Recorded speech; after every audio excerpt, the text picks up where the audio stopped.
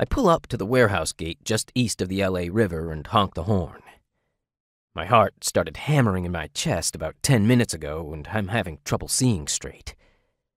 The wound in my shoulder is still bleeding, soaking through my shirt.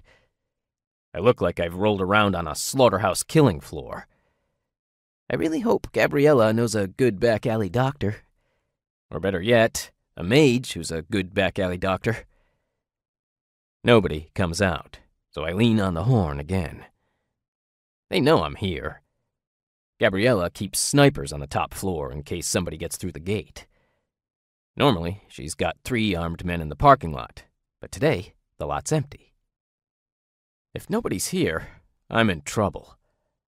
Of course, if there is anybody here, I might still be in trouble. Gabriella's one of the more stable mages I know, which isn't saying much. Mages and pragmatism aren't something that usually go together. She might think it's easier to let me bleed out in my car than it is to let me inside. I don't think that will happen. Unlike most mages, Gabriella actually cares about people, whether they're human or not. She had a hotel downtown a while back where she was taking in the supernaturals of Los Angeles. Vampires, Aswang, Naga, Ibugogu, Shana, and so on. We're very multicultural out here. There aren't many, and the ones that can pass for human mostly hide among the homeless, eke out a living on street corners, try not to grab too much attention. Problem is, nobody was going to take a 5-foot-tall sorority girl with an advanced sociology degree seriously as a mage protecting homeless vampires. She looks less Morgan Le Fay and more manic pixie dream girl.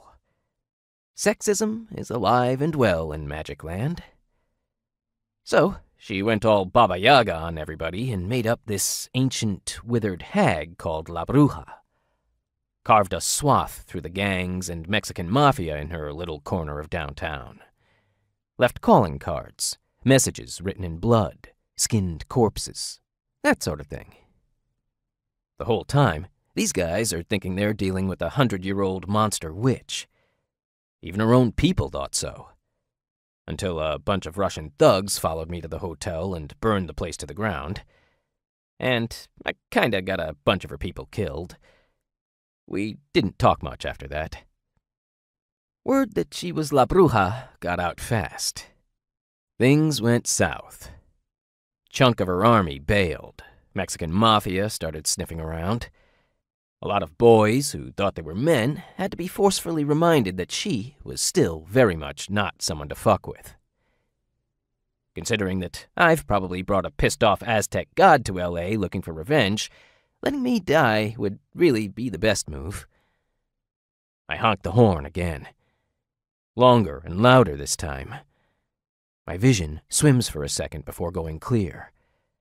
My heart's really getting a workout.